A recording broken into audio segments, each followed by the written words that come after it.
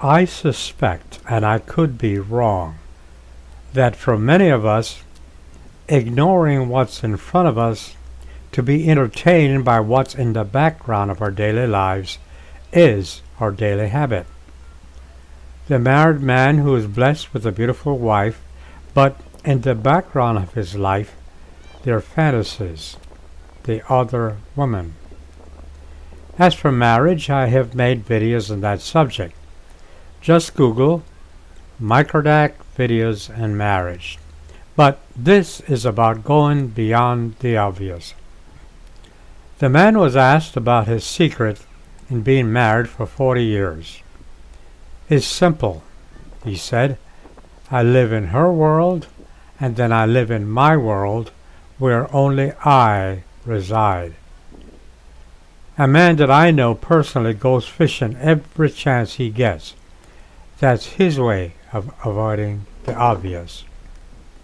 The woman who drinks a lot, that's her way of avoiding the obvious. She escapes via alcohol. I suspect that a lot more people do that than you would imagine.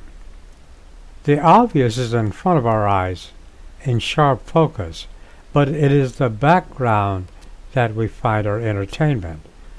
A shaman wrote that we should spend more time looking at our subconscious because that's what our dreams are all about.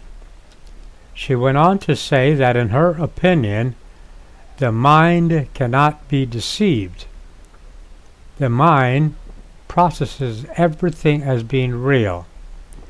Her argument is that when we sleep, the obvious goes away and the subconscious, using symbols, are awake and they're educational. For example, what does it mean when we're falling? What does it mean when we're lost? What does it mean when we are in water?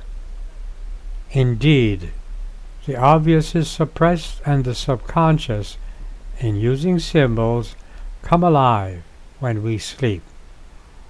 Be honest. Weren't you more interested in what was going on in the background of this video? Really?